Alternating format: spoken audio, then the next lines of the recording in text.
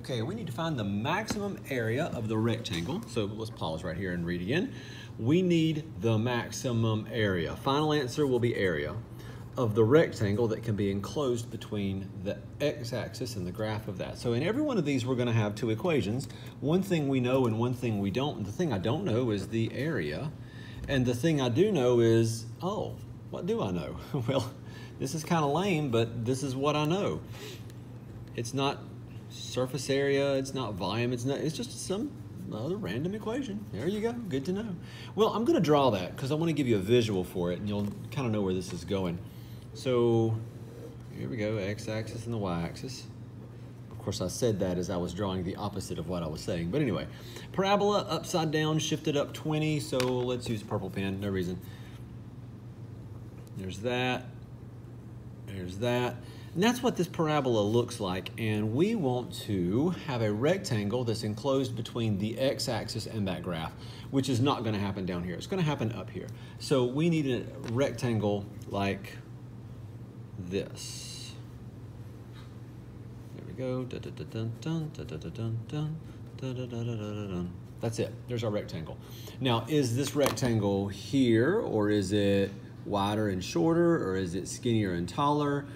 Which one's going to give us the maximum area? I don't know. I really don't know. But here's what I do know, that this is the height. Well, you know what? We're on a coordinate plane. Let's call it y. And this is the width, but you know, that's an x value. And let's be real honest, we got some symmetry going on here. This is also the same x value. Now, we would go forward like 5 and back 5, so 5 and negative 5.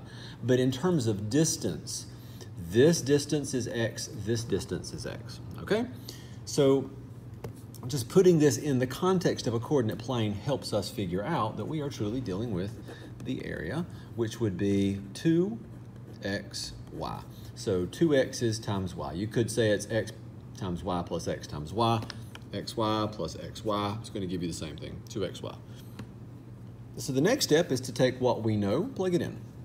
So a equals 2x times negative x squared plus 20, and a equals negative 2x cubed plus 40x. There we go. And we are still looking to find the area that can be enclosed there. So what we're going to do is take the derivative of that. Negative 6x squared plus 40. We're going to set that equal to 0. And so let's see. X squared equals negative 40 over negative 6, so that'd be 20/3. So x equals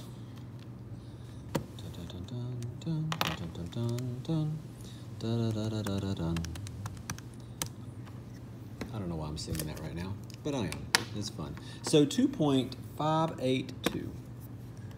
2.582. There we go. We have an x value. They did not say confirm that you actually found the maximum or the minimum or whatever. Maximum in this case. So we're not going to go through that process like we have in the previous ones, but we actually haven't finished answering the question because they want to know the maximum area of that rectangle, and we have not yet done that, so let's keep moving.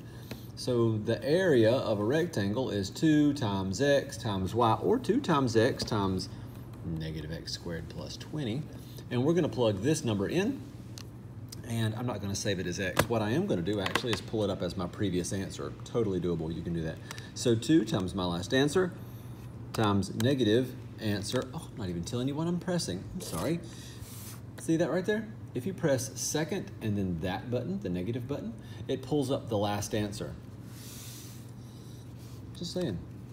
Last answer, and then plus 20. Just make sure that's the one that you want. And that is the one I want, because that is x. So I will plug those in. So 2 times that times negative that squared plus 20. And it's going to give me 68 and some change. So the area is 68.853 square units of whatever. And I'm not going to put units because they didn't tell us what it is. It's in a coordinate plane. Okay, that problem is finished. However, I do want to clarify a little bit here because I'm going to go back to this. I've always had students that asked a lot of questions about where this really came from. So if you got it, you can stop the video here, but I'm going to keep going. We drew the parabola, we drew a rectangle. We knew the rectangle was symmetric. So if I treat it like this rectangle and that rectangle, then I had x times y but I really had 2 of them, okay? Just giving you alternative ways of thinking about it. Or you could say, this is 2x times y. Now, if you're saying, I wouldn't have thought of that, don't panic, it's okay. This is a learning process where you're beginning to notice the things that you could or could not do in these problems.